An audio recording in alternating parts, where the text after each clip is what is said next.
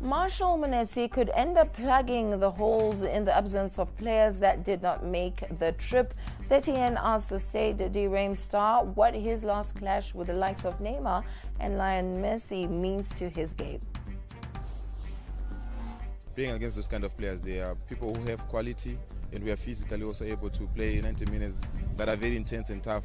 So it's a learning experience for me also with the club, you know, having to play against the likes of Lionel Messi, who have won multiple trophies, and is the current player who has more Ballon d'Ors, you know. So it's always a learning curve to play against such big players.